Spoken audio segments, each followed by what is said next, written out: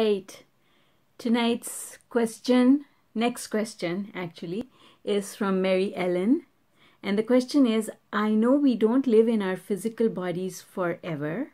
I was wondering how death occurs. Is it a manifestation of the person that passes and its contrast in our life? Or do we too have to manifest it, especially in regards to our parents and direct family? Look forward to hearing your answer. Okay. All right. Haven't talked about this subject for a very long time. And it's very relevant, isn't it? Because we're all heading towards it. As Abraham describes it, all death is suicide. And it is always by choice.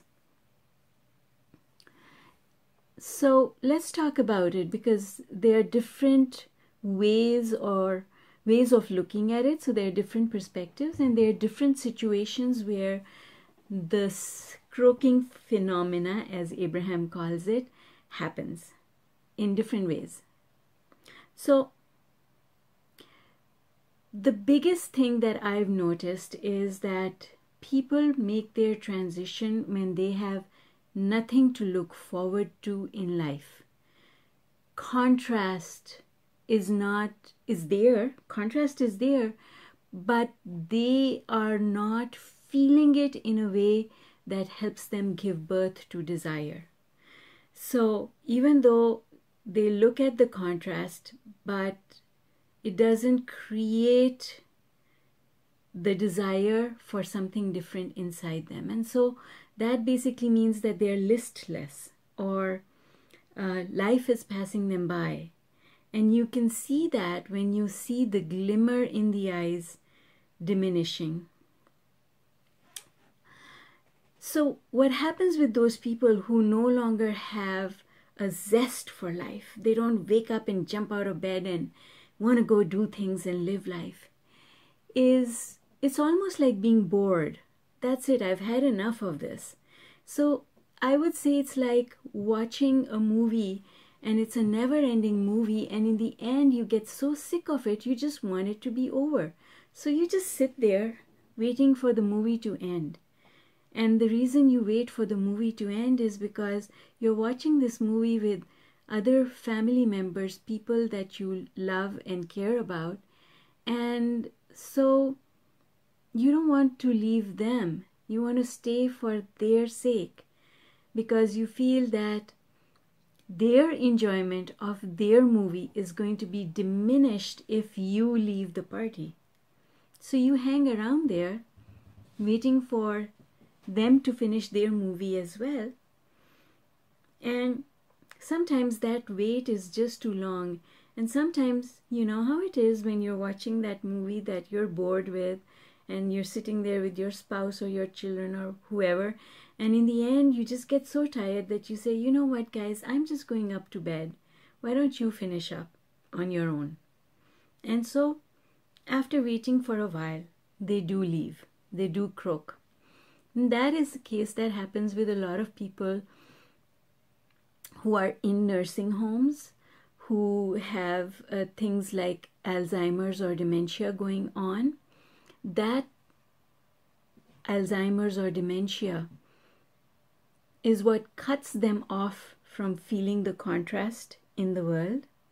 But they hang around because they don't want to spoil the movie for everyone else. So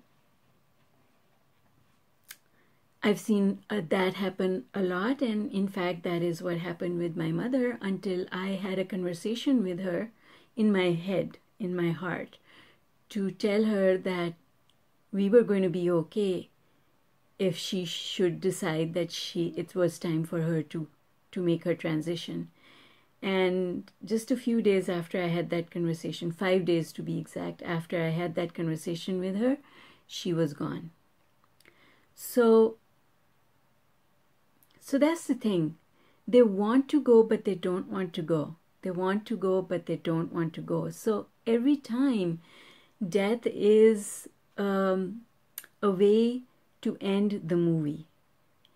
It is never a manifestation based on the beliefs that you have held during life. Because even if you have been the most negative person ever to be born and live on this earth, it doesn't mean that your life has to end. You could go on living forever, but it's just the fun of the new. The fun of the new. In the end, this movie becomes boring. And then there are those people who die young. They don't live long lives that become boring. But these are people who accomplish a lot in a very short time. They come into this world and they accomplish so much at a very early age, and they're done with it. That's it. They're done. They don't want to do more. They have created what they wanted to create in this world. They have milked the joy that they wanted. And so they make their transition. And then third, number 3, are those people who are born into this world with pre-birth contracts with other people who came with them, their soul family. And so part of the contract is, I am going to find a way to leave really early, because that is going to create so much contrast for you. It's really going to shake the boat for you, and what fun you're going to have. So that's another reason. And lastly, because we always have choice when we come into this world. We always have choice when we come into this world. Sometimes a powerful being, powerful consciousness comes into this world and changes their mind. They take a look around at the family they're born in, the circumstances and whatever, and they say, I think I'm going to sit this round out. I don't think I want to play this time. And so they leave. They make their transition. And then the very last are those people who have experienced a lot of struggle and contrast in their lives. Sometimes you're not aware of the contrast that they're feeling because it's internal, it's emotional. And these people then will make the conscious decision that the pain of living is way too much, and the thought of transitioning actually feels like a relief. It feels so much better. I just can't take this life anymore. It's so painful. And a lot of times those are the people who end up committing suicide. They take that route into the non-physical.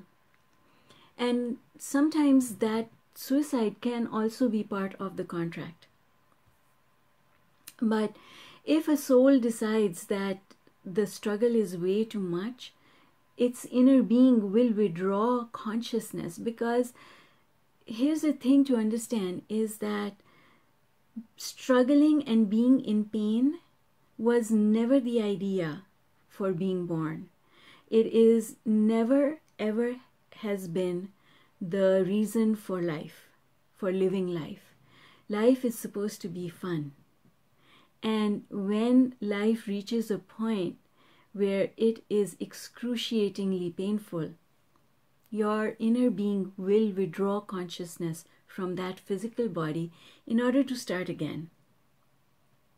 And the very last thing I want to say is that it is always a choice. And when people talk about their near-death experiences, they explain invariably that they were given the choice to complete the transition or go back.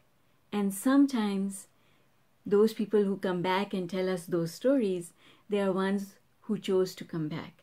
So even at that last moment, there is a choice to keep going or to return. So in all cases, in all situations, every time, whether it's a baby, newborn baby, a young child, a young adult, someone who is at the peak of their lives, someone who is in their decline, it doesn't matter how old, what stage of life, it is every time a choice. It is every time a decision.